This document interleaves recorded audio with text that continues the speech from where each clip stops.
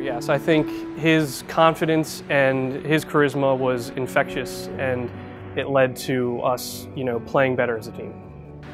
You wouldn't think he ever doubted anything. He doesn't show that. If he does, none of us know it, or no one would know it. And just from my experiences playing ball with him, he is the most super talented person you would ever meet. He doesn't even need to try, and it just comes.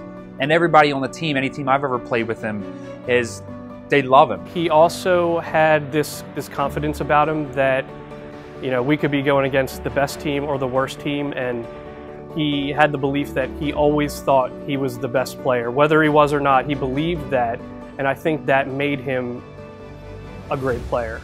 He believed that he was never going to make an error. He believed that he was going to go 4 for 4, and that, I think, would make any athlete better than they are, and that made him a really good baseball player.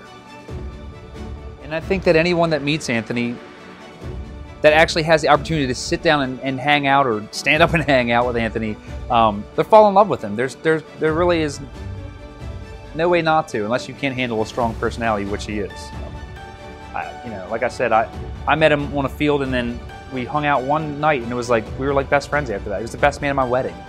That's how good of friends we became. He ended up being the best man at my wedding. So you can't say much more about a person than that. He's that important in my life. So. One year we were playing, we were down a few runs, and he was up the bat ahead of me. He was, I think, batting third, and I was batting fourth. And there was runners at second and third, and we were down 2 runs, and we needed those runs to tie up the game.